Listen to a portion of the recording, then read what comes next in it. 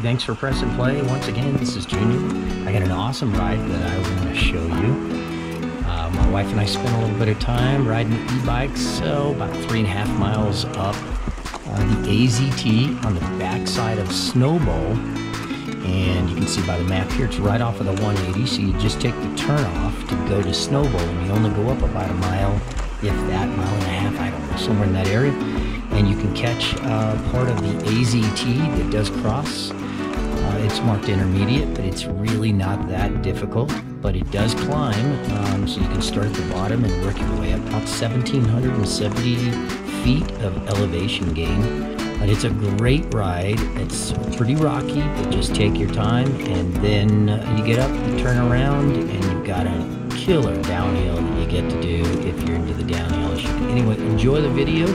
I hope you get something out of it. I'll leave the comments open if you have any questions trying to find this section of the trail or want to do the whole trail, or tell us about your ride. Anyway, I appreciate your press and play, and have a great day.